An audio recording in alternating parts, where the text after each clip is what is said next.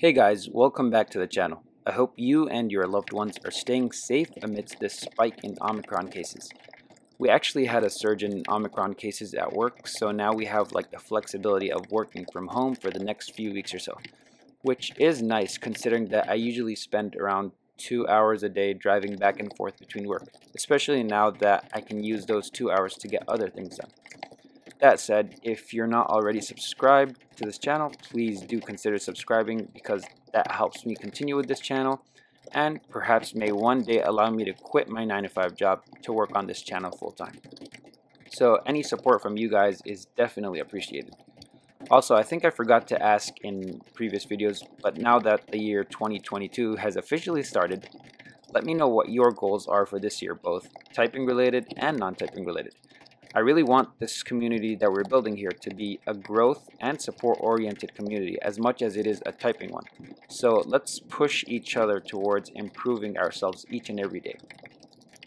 Anyways, if you do remember from the last video, I said that on average, my typing speed is better when I'm using a desk setup versus when I'm, say, laying down, which is what I was doing in my previous videos. So based on today's video, I'd say that my argument was technically correct for the most part.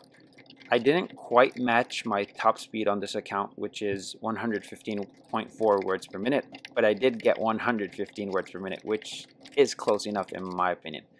I also did get my best daily session average speed of 101.8 words per minute, which honestly is a better performance measure metric than just like the top speed.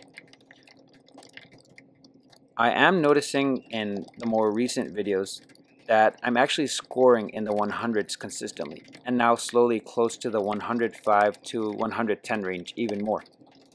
The main factor I think that's dropping my average a bit is the random one-time runs where I completely blow the test and get a lot of errors, which I think I can minimize moving forward. So usually these one-time random tests where I mess up completely, they usually occur if I get distracted by something nearby, or if my hands start feeling a bit tired. So if you watch towards the end of this video closely, for instance, you'll see a few back-to-back slower than normal runs. And the reason for that is because I didn't have my seat to desk leveling properly set up, and so my left hand was just feeling worn out at that point. So I think if I can resolve that leveling issue, that should push my average close to the 105 to 110 range.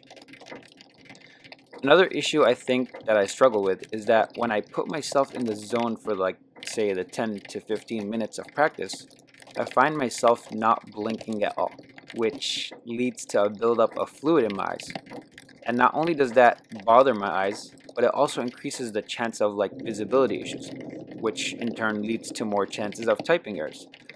So to combat that moving forward, I think I'll start taking a few breaks in between runs, just so that my eyes don't get strained as I continue with the practice tests. Also, from this video on, and for future videos, I'll be showing a chart of my typing speed across all the attempts I've done throughout time, at the end of each video, just to keep you guys up to date on my full picture of the progress. So it'll be a good way of demonstrating the fact that progress is indeed non-linear and that you'll have days where your performance takes a beating only to then shoot up again a few days later.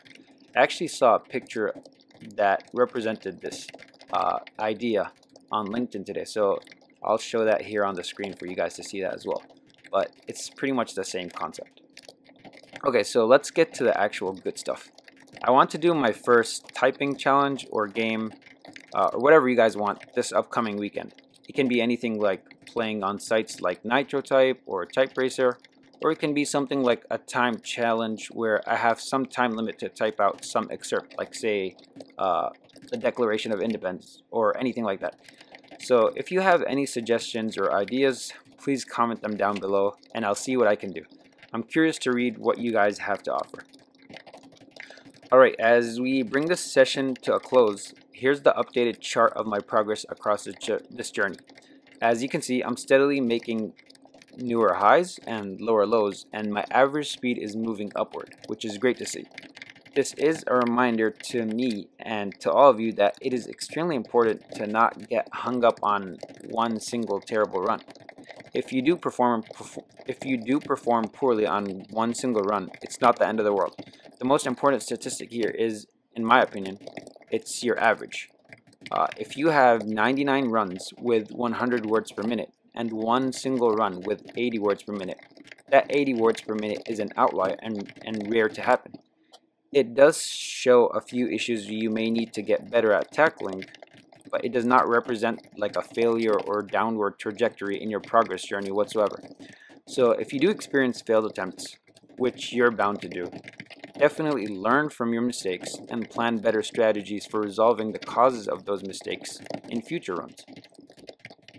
Alright, that wraps it up for this video. If you do like this content and find it useful, please don't forget to drop a like on this video and subscribe if you haven't already.